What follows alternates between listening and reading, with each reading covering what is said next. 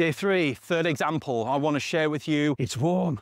I want to share with you a third example, which is my longest serving client, the fabulous Joe Leach, who is a coach for CEOs and executives.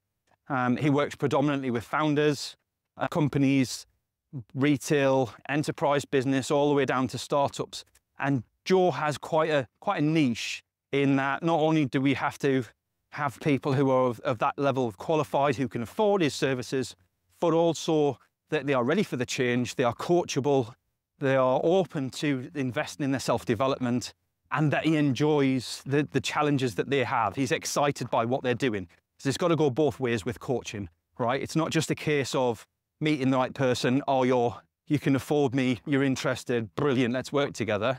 I'm sure there are coaches that do that. Joe's not interested in that. He wants to work with people who he can really feel that he can contribute to and add something to. And I've got my coach behind me who's training me on how to record video without getting distracted. It's working really well so far. And so we worked together we've worked together 15 months maybe. And Joe's seen some really, really positive, strong results. We've seen a lot of new subscribers to his YouTube channel. We've seen a lot of views on his YouTube channel. Some of his videos have gone kind of viral for him, I guess, not viral in a YouTube sense. He's got quite a small target market who don't spend a lot of time on YouTube, but I think he's had some really strong results.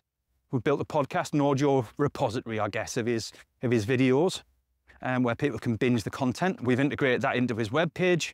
We've moved from just doing 2 to 3 minute videos to also doing interviews of key people within his network. And we've had a lot of fun. And ultimately, Joe's seen a large uptick in web traffic to his website, direct from LinkedIn. And he's also found a couple of clients courtesy of the videos and content who've been watching his videos, they've binged his content and reached out and converted into actual customers.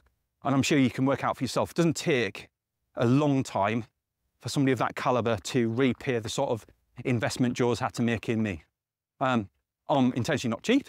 I'm intentionally not expensive. And I imagine if you go to a marketing agency, they charge you a good deal more for a lot less return. So we're a lot of value. We're good value for people.